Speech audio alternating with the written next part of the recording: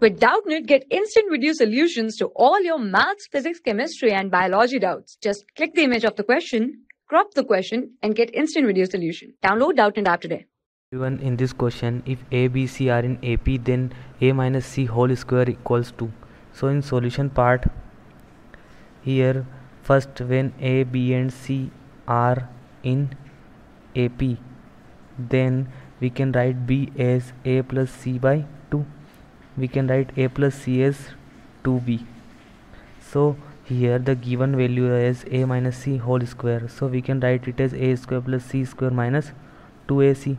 And we know that the value of a square plus c square is written as a plus c whole square minus 2ac. So a plus c whole square minus 4ac. Here upon putting the value of a plus c is equals to 2b from given condition, we can write as 2b whole square minus 4ac. So 2b square minus is equals to 4b square minus 4ac.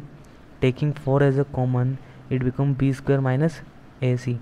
So a minus c whole square is written as 4 bracket b square minus ac. So our option A is correct. For class 6 to 12, IIT JEE and NEET level. Trusted by more than 5 crore students. Download Doubtnut app today.